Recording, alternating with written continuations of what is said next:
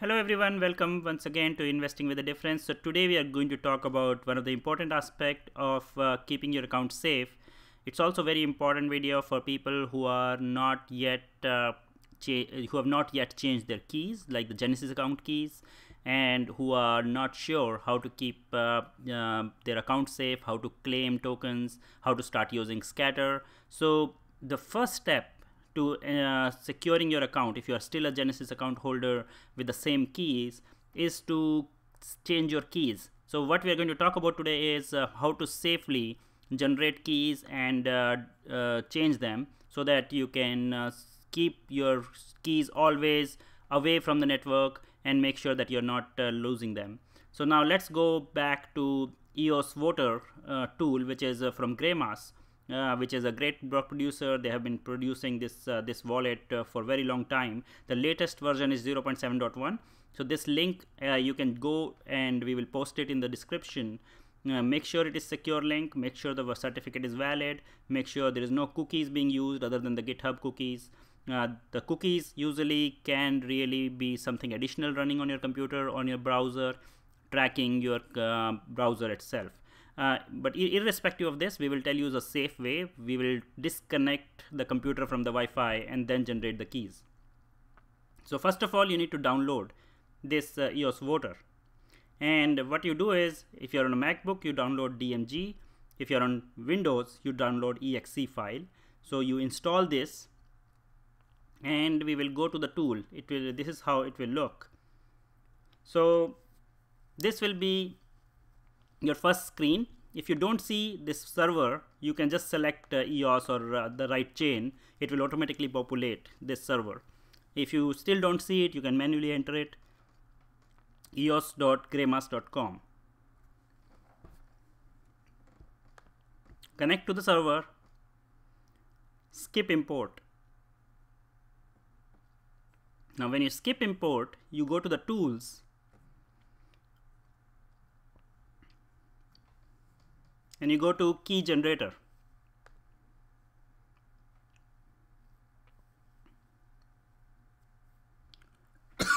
Excuse me. So I'm waiting for the key generator to load. So in the key generator, this is basically generating new key pairs. So whatever you are using right now, the Genesis account, maybe you're not using it yet, maybe you're trying to keep it safe. What is the best thing to do is, you don't know whether that was kept safe. You create a new key pair, you say generate key. Now this is your public key, which starts with EOS, and there is a private key which starts from 5 and so on. You can copy it in your clipboard and you can save it. So I'm going to use my notepad. By the way, this is the account I'm going to experiment with. This is a test account I had created. It's called Smart Investor. The private key is posted here, so I'm sure you already have a private key pair for your Genesis account. So I'm opening it up because I know that I will be changing this later. So I don't care about exposing my private key to you.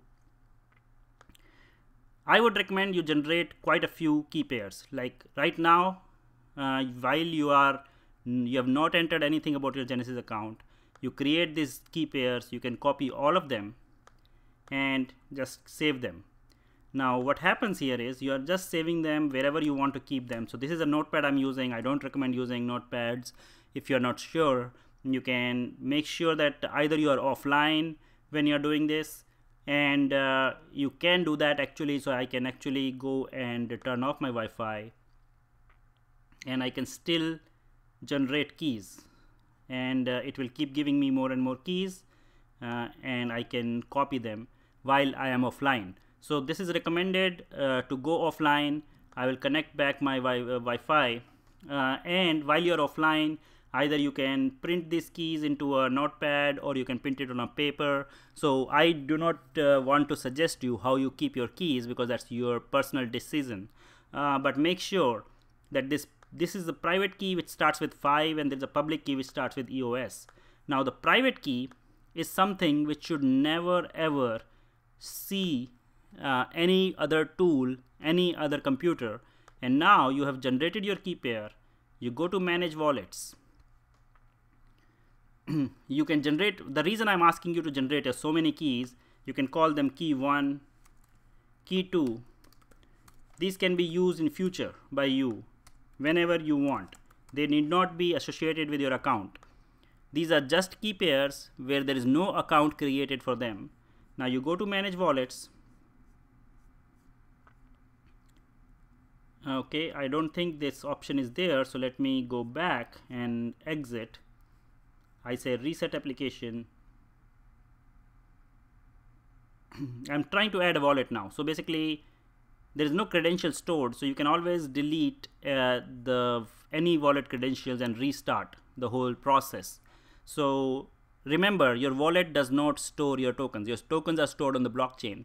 So this wallet is just an interface which takes your keys, authenticate your permissions, and allows you to make transactions. So do not worry, as long as your keys are secured. So this is something which has to be secured, not your wallet. So this is where now you do not want to, now whatever you created here, key 1, key 2, key 3, key 4, these are key pairs you want to keep secure. They should not be seen by anyone. Now this was the original, let's assume this was the Genesis account which you are trying to change, and this is your private key.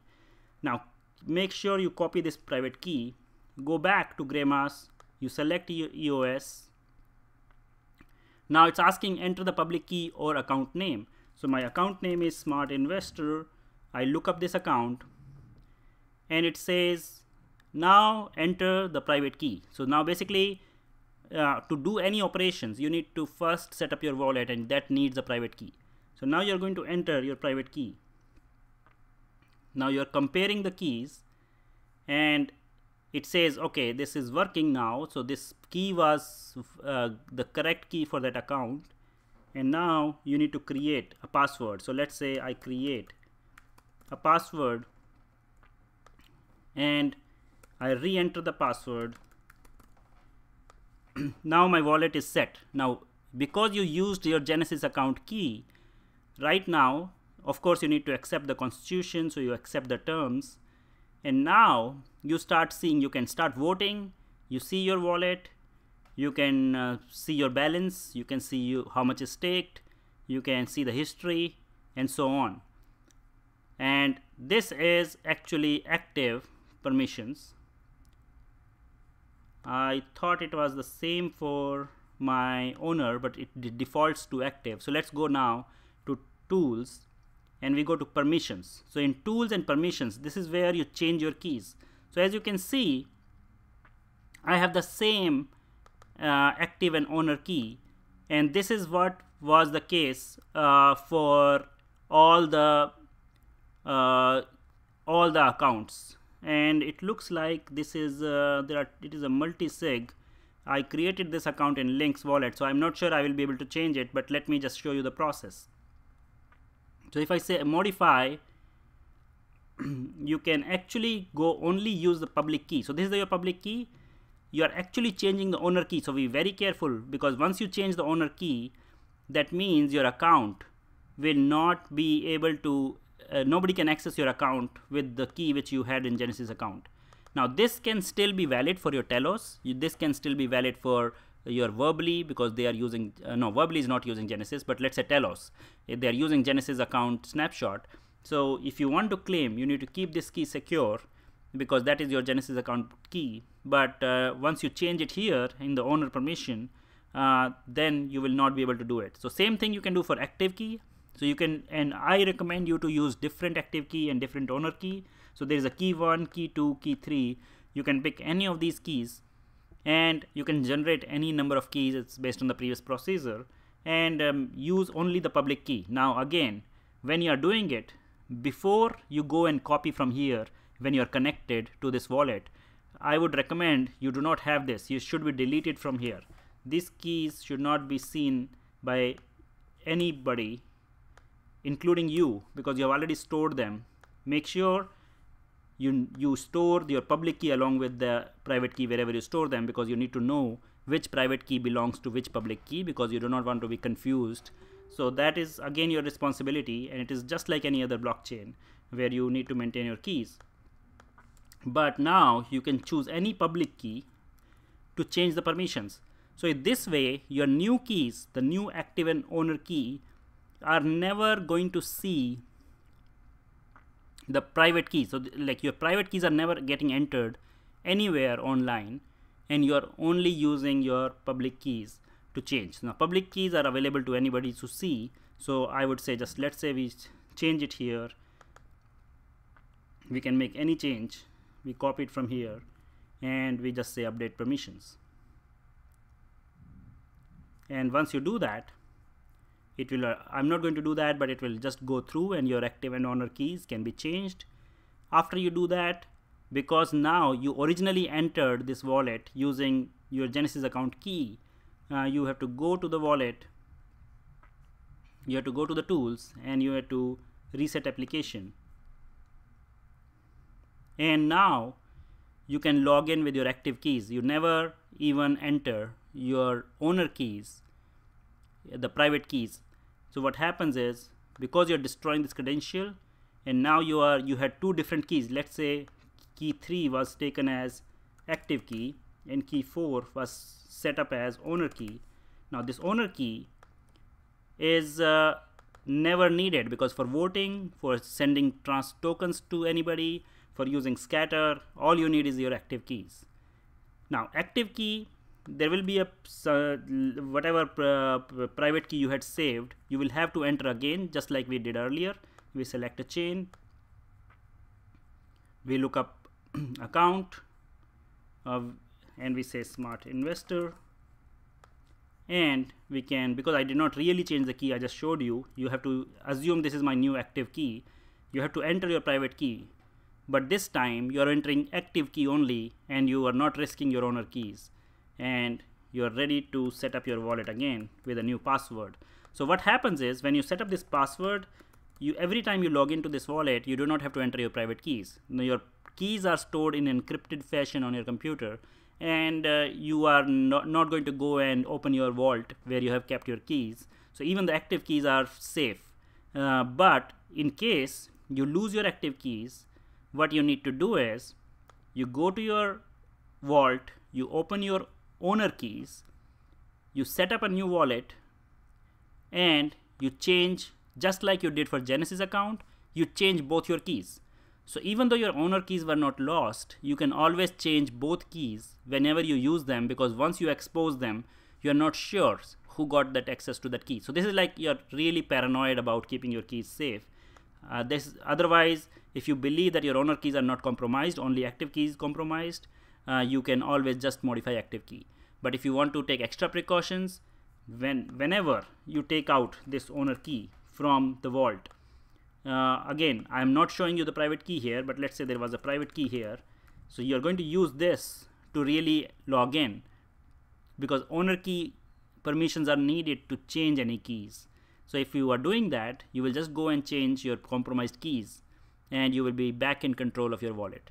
So this is the instructions. I went slow. I wanted to repeat again and again, because I wanted to make sure all of you understand how to do it.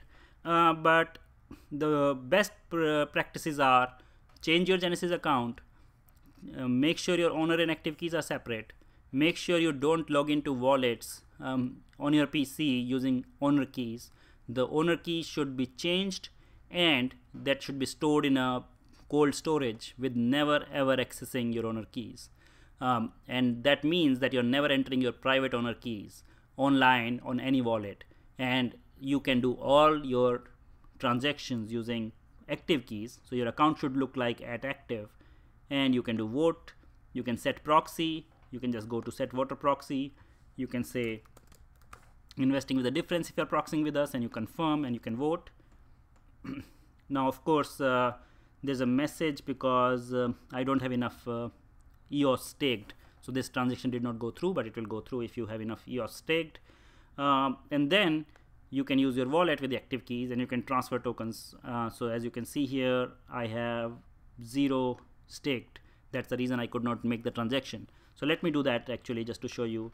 I can actually stake the tokens, and I can say stake 0.10 EOS, and you can do all these transactions. You can stake, you can unstake. Let me try voting again if 0.10 is enough.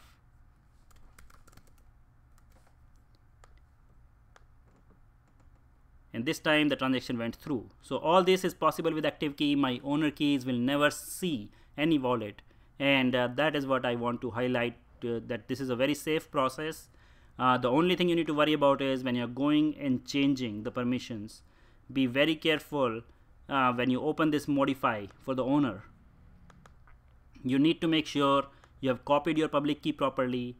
What my usual recommendation is, because you are doing copy paste from here, which is your owner key, let's say you're copying and you're pasting here, always double check your last character and the first character, because when you're copying the first and last character, if they are there, mostly you cannot make mistakes because the whole key has been copied, and then you update the permission. If you're updating the permission without with the little bit of precaution, I'm sure you can do it safely, and then you can change the active keys as well. So the ideal thing will be to do first active keys and then owner key, because if you change active key later, your wallet will not have permissions, because as soon as you change the owner key, this wallet becomes useless, because this wallet was originally set up with your Genesis account, which was the owner key account. So I hope this video was useful. Do share your comments and let us know if you were successful. Main reason for doing this would be to claim your Telos or any other tokens, to be able to participate in Rex if you are worried about your safety of your tokens, if you have not touched your tokens. So please make this change, start using it. If you like this video, please do share with others, and we have tried to make it as easy as possible for people to understand, but I'm sure, because we have been in the EOS world for a very long time and we know exactly how to do these things. So if you have questions, do send us your feedback, and do press like if you like this, and do subscribe to us if you like the content we produce. Thank you. Bye bye.